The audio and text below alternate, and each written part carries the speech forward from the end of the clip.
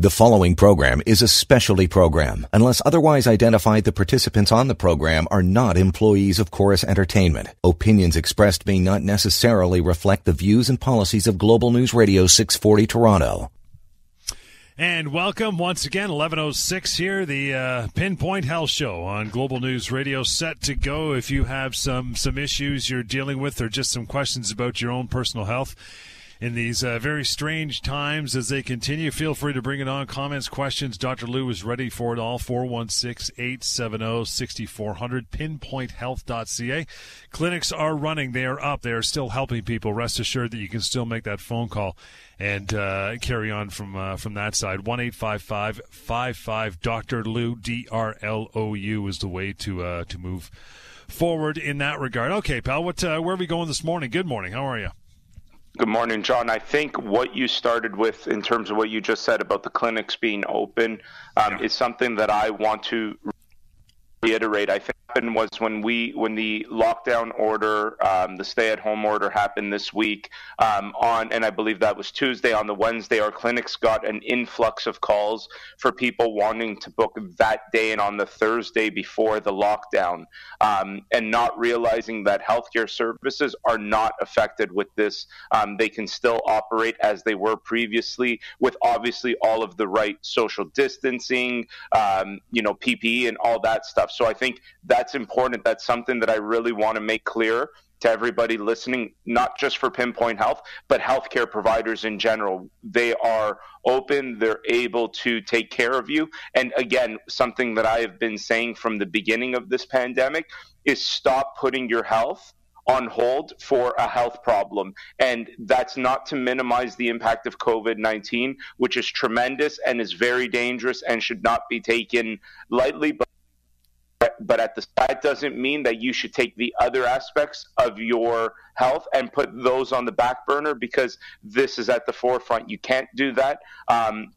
I unfortunately have heard all too many stories of things that have been, delayed in terms of early screenings, all the way to deaths that have happened because people are apprehensive to go to their healthcare appointments. And I think that's a very, very dangerous thing. And I want to assure everybody, I can't speak on behalf of every healthcare professional in the province, but I think what I can say is none of us are taking this lightly. So we understand the seriousness of the virus, which means we are all doing our best to ensure that if you need to come in, that you should, and that you're going to be as safe as possible. And people should go on and challenge the places where they're going. What are you doing? How often are you sanitizing? Most places will have on their website a detailed plan of what their COVID-19 protocols are. As an example, if you go to pinpointhealth.ca, right at the top, you'll see a bar that says COVID-19 procedures and protocols. Please click on those, see the things that we're doing at the clinic level to make sure that we're keeping people safe. And that's a very, very important thing because the consequences on health that will happen in the coming weeks, months, and years as a result of everything that's happened thus far are going to be massive. They're just going to be absolutely devastating. I've seen things in terms of, in terms of cancer screenings. Oncologists are expecting that in the coming years there's going to be an onslaught of cancer diagnoses and shortages in terms of availability for treatment and different protocols. And that's very, very scary, all because people are sort of putting off their healthcare. And this doesn't fall just to the consumer of healthcare being patient. Also falls on some of the healthcare professionals out there that are being very laissez-faire in their approach. And what I mean by that is I've heard too many stories of people that are calling their healthcare professional's office and all they're doing is offering virtual care. They're not getting responses. They're not actually being seen. And so there is a level of fault that needs to fall upon the healthcare professionals as well. And so, you can't sort of control what they're doing, but I would say if that is someone that you're dealing with, if one of your healthcare professionals is doing that, it may be in your best interest to try to find another opinion at this point. If you're concerned about something, there are alternatives out there, and I think you should seek them. I think the idea of just not getting, and we've heard it on the show, John. We've had people call in that have said, "Oh, I've tried to get a." I think even you have an example with your wife, and there's all too many things where we've heard people say, "Oh, I've tried to get a hold, I've gotten no response back. Nobody's calling me." Another thing is, like, some people have just packed up and retired because it's not worth the risk for them, which I get it. But when you have an influx of people doing that, what does that do to the overall health of Ontarians? And that's a very dangerous thing. It's a bad thing. And I'm always wondering. I know that some political leaders listen to the show or might come across. They might be switching channels and they've heard me before. I would love to speak with you on air if you're listening, if anybody's listening, to call in, not in a way to have an argument or anything, but just to sort of, maybe there's something I'm not understanding. Maybe there's something more to this. But to me, it seems crazy that we've almost essentially shut down healthcare because of a healthcare problem. And John, you and I have talked about the other problems in terms of, that this is really exposing a fundamental problem within the healthcare system and not necessarily creating one that, if you look traditionally back at occupancy rates in ICU rooms, that's always been the case, that they're that busy. And so we're just more aware of it now. But this isn't something that's new. We've been ill prepared for something like this for a very, very long time. And that's not to minimize COVID-19. COVID-19 is very serious, because when you take into consideration that shortage that is historical that we have, and then you add COVID-19, well, no wonder they've got to do the things they're doing now, or it can be absolutely disastrous. Because again, people don't just get COVID-19 that potentially gives them life-threatening complications. There are a multitude of other health things that create that. So people need these ICU beds for other things. And so I get it too. I get the response. And it's sort of reactive. And I think, at this point, maybe there's not much of a choice, but at some point we've got to look at this and be proactive with our health care. And so some of my messaging around this has been, you clearly can't rely on a system, because no system is perfect, not even the one that we have here in Ontario. So you've got to sort of rely on yourself to be proactive and take care of your health. And I've been speaking about this too. I've been trying to reiterate this over and over again. Make good health choices right now, because that is what's going to be the difference in the future, potentially, when all of these consequences arise. So, what are those things? Eat a healthy diet. And, John, people are going to say, well, what's a healthy diet? And my response is usually it's not rocket science. And I guarantee you everybody knows it, right? Like if I said, well, you could eat, something out of a box, or you could get something that, grows out of the earth. Which one is better for you? And I'm assuming, 100% of respondents would tell you which one is better for you. So we know that a diet based in real foods, things that grow out of the earth, or things that are natural for you, and anything that's made in a factory, processed, is probably not as good for you. We know that some level of caloric restriction is good for you, which means don't overeat. And we all know when we're overeating, right? Like if you've had one serving of something, that's enough to give you what you need in terms of your energy, because at the end of the day, you eat for fuel. And anytime you're having the second, third serving, you're eating for psychology. And those are two different things, right? So eat to what you need at levels of activity. So, we know 30 minutes a day for 3 or 4 days a week has been shown to decrease all-cause mortality. That's not something crazy. I'm not talking about spending half an hour at your maximum heart rate and going absolutely nuts. I'm talking about this, for some people, could be as simple as a walk.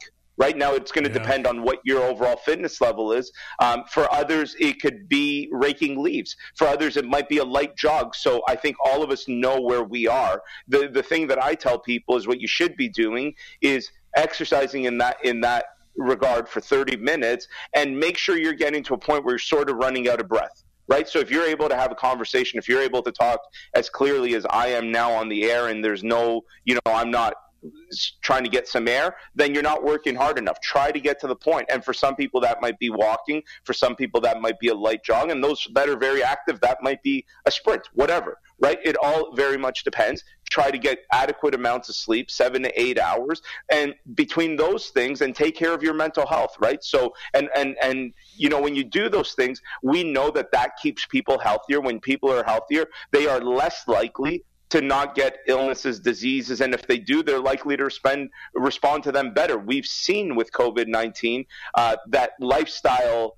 diseases, things like high blood pressure, obesity, things that are very much in our control, contribute very poorly to the outcome of COVID-19. That's not just the case with COVID-19. That's the case with a lot of things. So, what's my rant all about? My rant is essentially take care of yourselves. Be proactive in your own health. We all know sort of the right things to do. And, I was doing a presentation this week, John, for a company, and it was sort of along the lines of this conversation. And, somebody asked me, said, I have a problem with snacking. So every night I snack and I do things, what do you recommend? And I sort of said, sometimes I'm very hardline in my responses. If you have a problem, don't buy the snacks. Like sometimes it's that simple. Don't put it in front of you. Like it would be no different that if you were a recovering addict, you probably wouldn't put yourself around the thing you're addicted to. So, you can look at it in that way. If you're addicted to snacking, don't put it in front of you. Totally. Yeah. We'll take a short break and get right back to this conversation. Would love to have your input with this conversation as well, because we know you got one. Bring it on, 416-870-6400, info@pinpointhealth.ca to reach out by email as well. It's a Pinpoint Health Show right here, Global News Radio. And welcome back, 11:19 Pinpoint Health Show. To reach out now, ask your questions, join the conversation. Please do. The show is for you. We are live. So bring it on, 416-870-6400. Reach out to info@pinpointhealth.ca. The clinics are open. They are serving people. They are doing what they do best. So make sure you contact Dr. Lou and move on from there. It's funny, that conversation you said about, maintaining your own health to give yourself the advantage right off the hop, and then to mirror that, the healthcare system. I think we talked about earlier this week that it works out to about 6,200 people per ICU bed. So could use a little revamping in this expensive healthcare system we got, I think, after COVID, because I think it's exposed a lot of things, as you said, that were already there. So the homework is laid out for sure.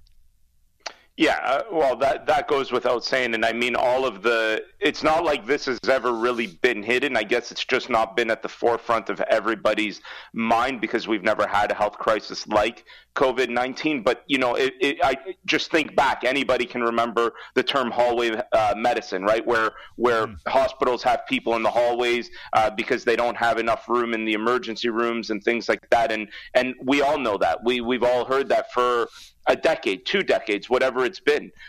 Politicians have talked about it. It's not like this has been hidden. It's just people didn't, even potentially politicians didn't realize what this meant if there's a health crisis. And that's the problem. And that's where you've got to be proactive with trying to make as many changes. Now, listen, at the end of the day, I'm not saying that this is a simple answer either, right? It's not like, snap your fingers and make it different. There's only so much money. There's only so many things. I get it. But, that also, and I don't really want to go down this route because it's not the point of the show, but that brings up the conversation of some type of two-tier system, mixture of public and private. And does that potentially help offload some burden off the public system so that, things like this. And I don't know. Some people will swear that that's absolutely the wrong way to go. Some people will say that it's the right way to go. I'm not sure. I'm not saying that I'm smart enough to have that answer. I'm saying that we've got to really look at this. And, one of the things that I think we do all too often is just accept dogma. We just accept whatever it is that someone else has said. And so, one of the things in sort of Canada and Ontario being, so well known for socialized medicine is anytime the conversation of private medicine gets brought up, it's like, it's the most taboo subject. And I'm not saying to go all the way to the other side where everything is private or anything like that, because I don't think that, when you actually really stop and look at it, as much as we want to believe that we have a fully public system, we don't. A lot of services are not covered by the government by the public payer. It's through private insurance. I mean, so there's a multitude of things. So we already sort of have a two-tiered system? And is there a way that we could maybe take it a step further that, again, can make a difference in terms of being positive for everybody? And, again, I'm going to say it again. I'm not a politician. I'm not involved in government. So I'm not saying that this is a simple enough answer. I just think that too much of what's said is based on just an echo chamber. But, not to get into that, because this show isn't really about the politics of healthcare. It's more about keeping you, the listener, healthy and informed on the things that you could do. So, John, when we got back from break, you said this is a live call-in show. That's my favorite part, right? I love the calls. I love interacting with people and sort of either whether it's getting their opinion on things that we're talking about or them asking me a question and seeing if I could provide any insight. Those are things I love to do. So anybody listening, if you've got anything health related, give us a call. In terms of, when we ended the last segment, we were sort of talking about being as healthy as you possibly can, which yes. Goes into sort of a springboard for me on one of the new things that I'm offering in terms of my care that I provide. This is very much overall wellness. This isn't necessarily diagnostic or therapeutic, but I've spoken about it in the last few weeks and months, is the genomic testing, where it can really provide a very good level of insight into your overall DNA makeup, essentially, who you are and what that means for your health. And I've been really trying to relate this as much as possible to me, to give the real examples that I know based on my genomic testing and sort of what I've done to really highlight this. And so there's a lot of things there. And one of the things at this time of the year that's very real is people are trying different diet plans because, the new year, so they want to try to lose whatever weight they may have gained, or maybe it's because it's a new year, you have a new health goal for this year. And one of the things that I've talked about even before offering this genomic testing, and you and I have spoken about, John, is like, yes, when is the right diet for the right person? The beautiful thing with this genomic testing that we're offering is you don't have to really leave it up to a guessing game. And so, just as an example, there's 2 of the genes that are tested. One of them will test how likely you are to gain weight with fat consumption, and the other will test how likely you are to gain weight with and starch consumption. And the beautiful thing there is, depending on the answer that you get, we might be able to say, well, then you should be on more of a vegetarian diet. Let's say you don't do so well with fats and you're much better with carbohydrates. Well, then a vegetarian diet might actually be the benefit for you, because we all know people who have gone vegan and it's like they've lost 40 pounds and it's like, oh my God. And then we also know as many people who have tried it and actually gained weight. Well, it might come down to the underlying genetics. And then on the opposite side of the coin is the keto diet, where it's high protein, high fats. And if you're someone who's not going to gain weight with fat consumption, then keto may be the way you've got to go. Whereas, I know, for example, John, you've done really well with keto. You were able to shed a lot of weight and you didn't know your genetics. You just happened to find the one. I would bet if we took your genomic testing that we would find that you don't gain weight with fat. Yeah. So I think that's really important. But where I think this is important for people is so many people give up, right? Because you try something for 2 or 3 weeks, 4 weeks, you don't have an effect. And it takes longer than that sometimes. And this can really assure you, you're on the right path. Like, give it its fair chance. This isn't something that you can do for a couple days, a couple weeks and expect to have the results. Like when you did it, John, with the keto, you're still doing it, and it's years now. It's got to be 2 or 3 years almost. And you've got to stick with it. Yeah, you just do it for months and let it. It's funny you mentioned that about diets and people going in the short term looking for results. I read the other day that if someone the average person, if they start when they're 18, the average North American will go through 128 different diets in their lifetime trying to find the right one. That's a massive number. That's a massive number, Yeah. 416-870-6400. That is the number to call through. Troy, thanks for standing by, fella. Good morning. How are you? I'm good. Yourself? Good. What's on your mind?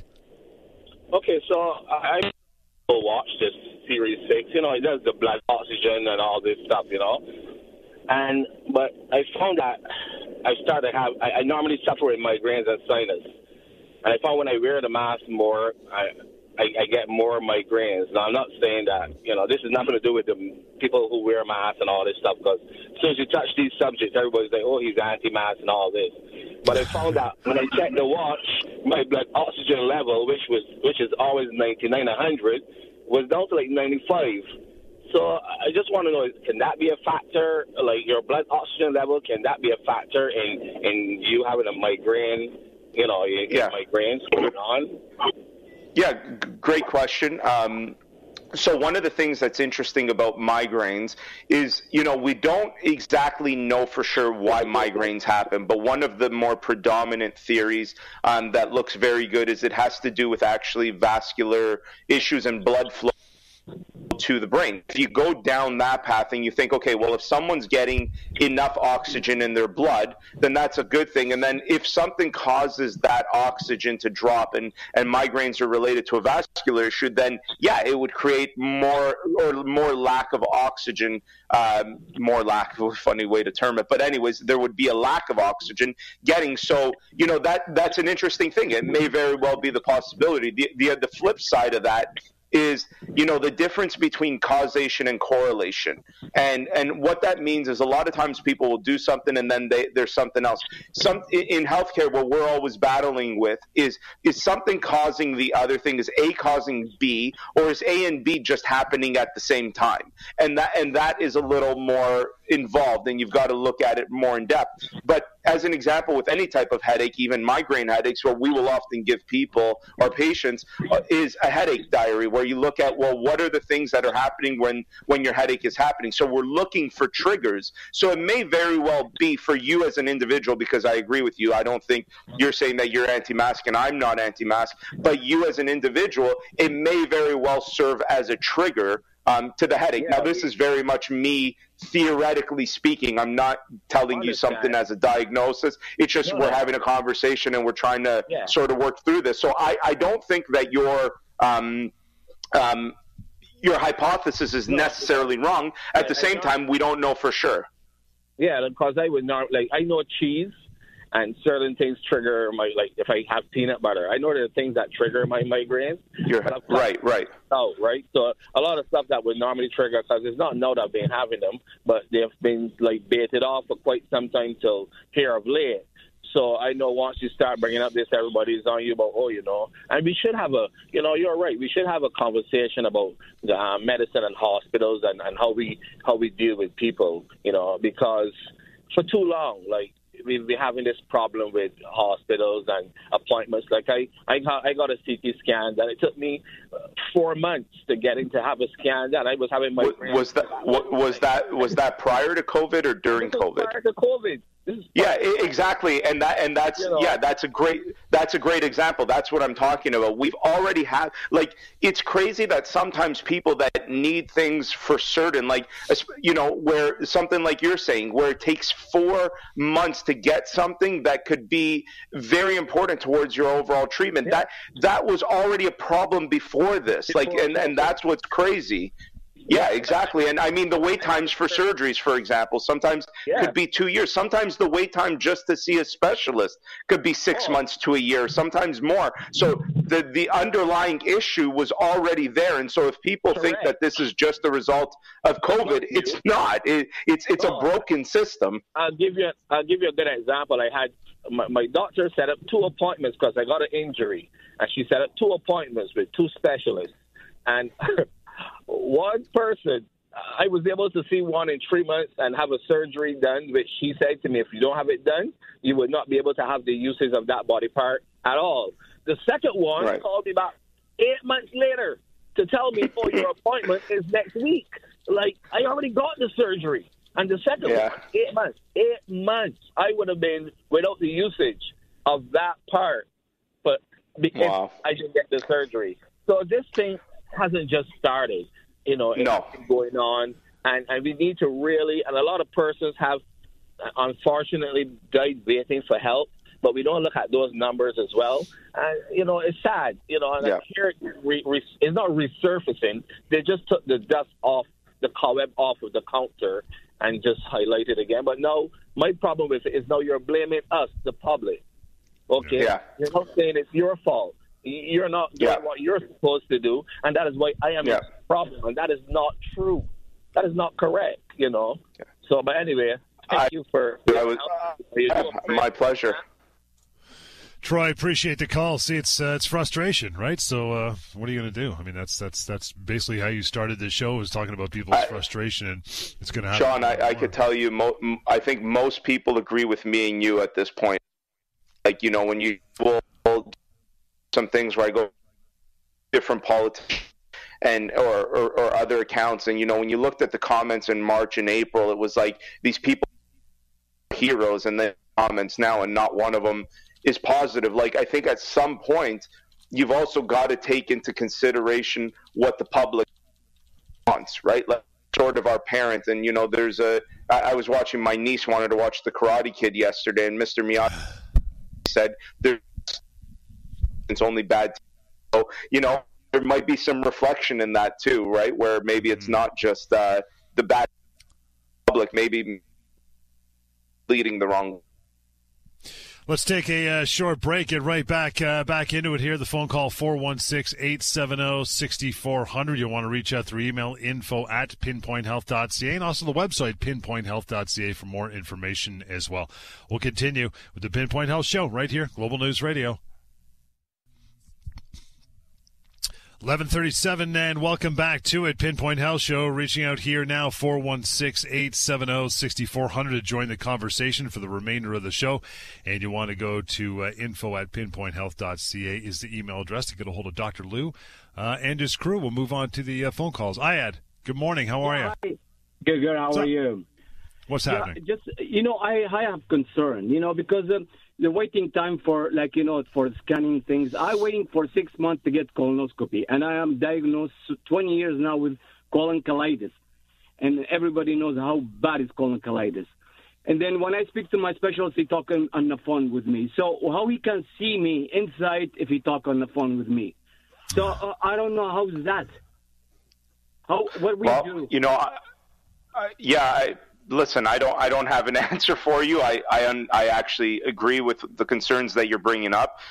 This is something that I'm hearing all too often, where people like yourself are saying, "How can you talking to me on the phone give you any information?" One of the programs that I'm part of is for low back pain, and I think I've spoken about this through the Ministry of Health. And, you know, there's the option of doing the assessments virtually. I've been doing them in person, because to try to do a physical exam on someone's low back virtually, you know, outside of it not being perfect, not even close to perfect, is extremely time consuming and all of these things. So I don't know what to say to you. I hear your concern. I encourage everybody that has these types of concerns, you've got to call your MPs, and let them know that, you know, this isn't right, that you know, the idea of just being spoken to for your health over a phone call is probably not the best way to go about this. Now, I'm also in favor of a hybrid system where sometimes that type of stuff works actually very well. A great example of that is, you know, if you go to your doctor, you get a test done, and the results are normal, instead of having to go back, is it not good enough for the doctor to just call you and say, "Hey, everything looks good"? So, you know, the hybrid system and the fact of technology and using other ways is definitely going to improve things. But for the idea that it can all be taken care of over the phone or virtually, it seems a little ridiculous to me too. So I hear you. I don't have an answer for you, and you know the fact that you've brought it on this public forum, so that people can hear. If you allow one more thing, very small things. You know, the emergency room has been years and years for that. Even the politician talking about that, you know, and sometimes they score a point for, you know, a nomination for election. You know, who did go to the emergency room even in the past? Even before coronavirus, he didn't stay there for 3-4 hours until 10 hours until he get into an emergency. What's the difference now? I'm not criticizing anything or minimize the problem of virus, you know, coronavirus. I know, you know, but people still need to go to emergency room.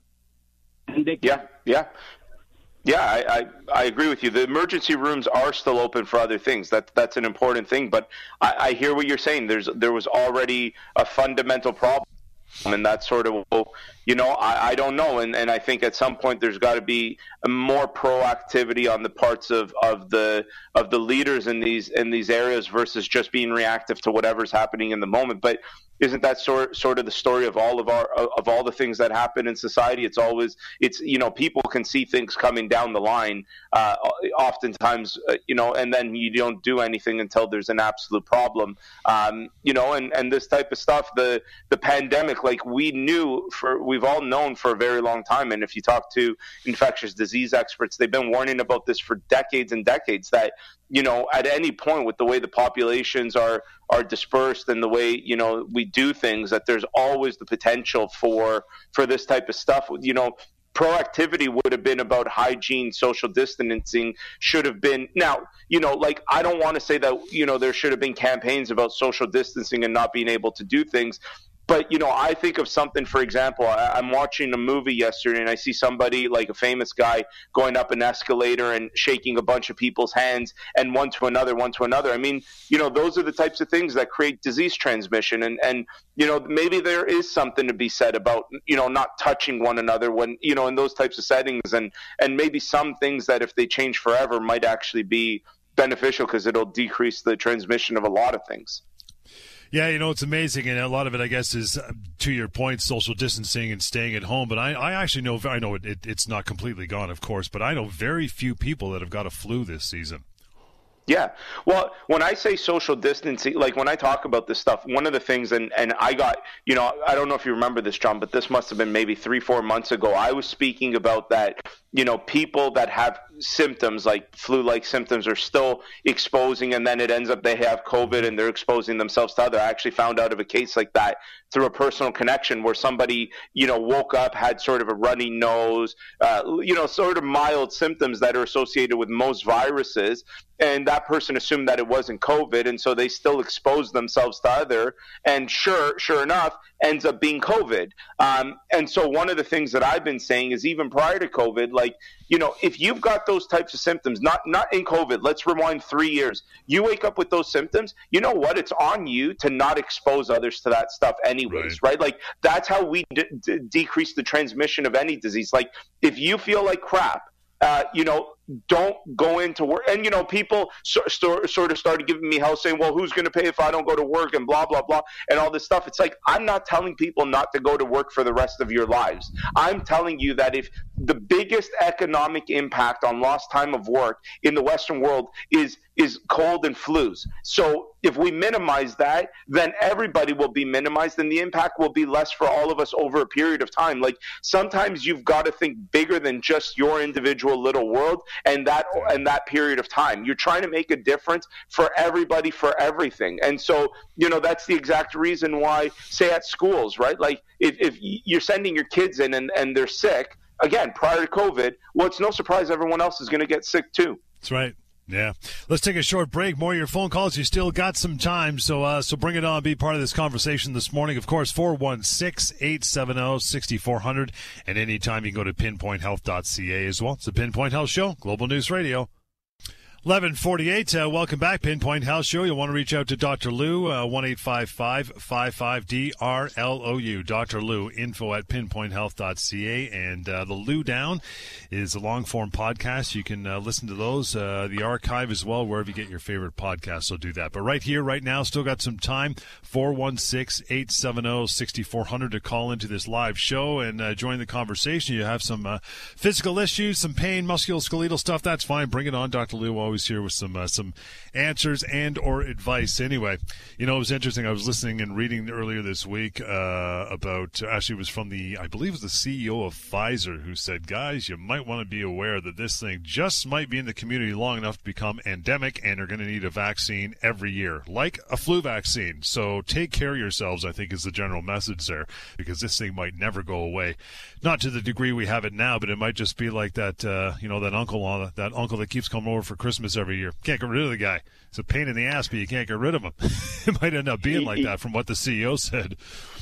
Yeah, absolutely. And I think, again, not being a virologist or an infectious disease expert or anything like that, I've sort of said this from March, that I said, we've got to, once it was as widespread as it was, I sort of said, at this point, we've almost got to take into consideration that this thing might just become another flu, right? Like something that is there, we've got to live with. And I think, we've got to do the things like what things can we do?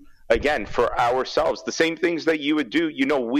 If you talk to ICU doctors, they will tell you that the people that are in hospital as a result of flus, that end up going to ICUs, are often people that are elderly, comorbidities, and outside of those things, because some of those things, like, you can't stop getting older, so that's a reality. So we've got to, one of the fundamental things is that in all of this, we've got to do a better job as a community taking care of our older population, and the absolute travesty in long-term care homes is an example of that.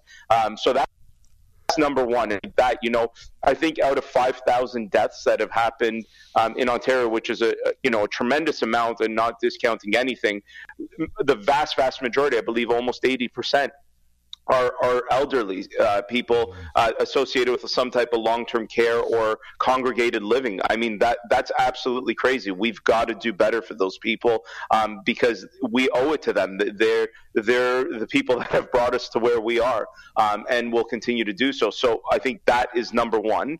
And then, understanding that if you're not in those vulnerable populations, even with flu and stuff, as I was saying, it was people who otherwise were unhealthy and not taking care of themselves. So you can do things to take care of yourselves. If this scares you, then I think it should scare you straight into being healthy, right? Like, you should take a minute and say, okay, well, what can I do for me, my family, my loved ones to be better for them, for me, and everybody. And I think a lot of people are trying that. And, again, we started the show with this, and I'll sort of end the show as we move towards the end of the show saying, again, health is achieved by having a healthy diet, which means, eating things that are natural, whether that's greens, vegetables, fruits, meats, things like that. Understanding that moderation of everything is important. So you don't want to go crazy on any one thing. And you definitely want to limit as much as possible anything that's made in a factory, because that's probably not going to be ideal for us. Another thing that's really important is sugars. Like, we know that refined sugars are not good for us. So limit that as much as possible. We also know that moderate physical activity, 30 minutes a day for 3 to 4 days a week. Who can't really fit that in, John? Like, you know what I mean? Like, anybody can fit that in. It's incredible when you think about the amount of people that, I've spoken to people who will say, oh, I don't have time for exercise. Meanwhile, the minute you start talking about shows, they've watched every show on Netflix, every Amazon Prime show that you can imagine. It's like, well, geez, you found the time to watch all of those shows. Surely you can find 2 hours a week. That's my recommendation, split up over 3 or 4 days. To do something, to move around. One of the things that people, I had some questioning, and I think maybe it was a call on this show, was like, what's your recommendation for, like, kids? Like, get active with your kids, like, do things together with them. You're going to be the example for them. When I was working out this week, I alluded to that my 8-year-old niece is staying with us right now due to a family situation. And, I was working out. She sees me work out. And so what did she start doing? She built her own kids workout program. It was the cutest thing. Like, she's throwing around pillows. Like, it's silly stuff, but it's just getting her, it's creating that ideology, that 30 minutes 3 or 4 times a day is important for her, and she's doing it with me, and I'm not forcing her. Every time it's like, oh, Uncle Luke, can I come work out with you? And it's like, sure, like, come do whatever you want. Like, I don't force her, but if you're the example, they're likely going to follow, and that's an important thing. And then, try to do things for your mental health, right? And one of the things that you and I spoke about this week, John, that I've been saying is, like, everyone's stuck in their homes. That doesn't mean you can't step outside of your house or your apartment or whatever and get 20, 30 minutes of fresh air. Like, I know it could be cold, but just wear layers. It's important to get some fresh air in our bodies, not just the stuff that's circulated in your place of living. Like, let's get out, let's do some stuff. You can still be well within all of the rules that have been imposed on us, and still try to be doing something for yourself. Well, how many times, if you spend any time on Facebook or Instagram, you've seen that meme saying, if you haven't during COVID and the lockdown learned a new skill, started a side gig, or picked up something new, you've wasted your time. Here's a perfect time to do it. Learn how to work out. Learn how to do air squats.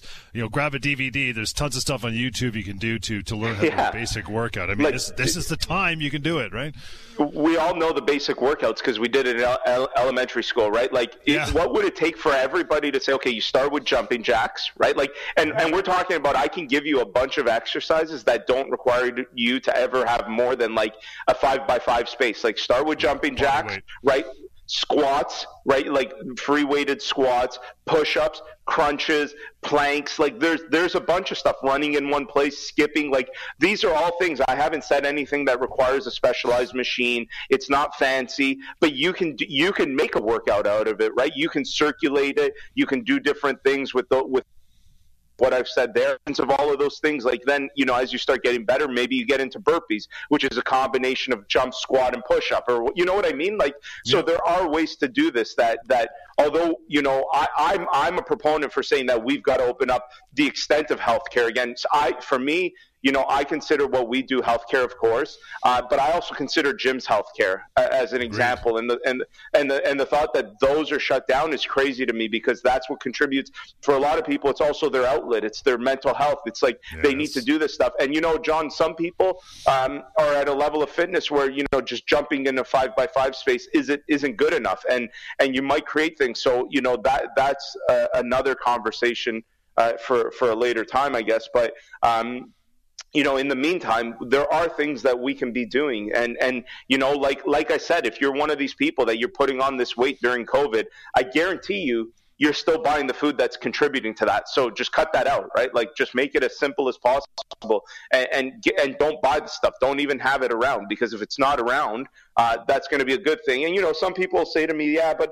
I buy that stuff for my kids. Well, guess what? It's probably not good for your kids either. Right. It's the reality. If it's not good for you, it's not good for them, right? So there are better ways to eat, exercise. That's what I'm telling everybody. Take care of yourselves, because clearly there are fundamental problems that we have. Another good show, pal. Appreciate it for reaching out. If you did so, you want to do so now that we're off air, no problem. 1-855-55 Lou, DRLOU, pinpointhealth.ca, info@pinpointhealth.ca through email. And the Lou Down is a long-form podcast. Lots of great stuff there as well. And we'll catch you next time in the Pinpoint Health Show, Global News Radio. The preceding program is a specialty program. Unless otherwise identified, the participants on the program are not employees of Chorus Entertainment. Opinions expressed may not necessarily reflect the views and policies of Global News Radio 640 Toronto.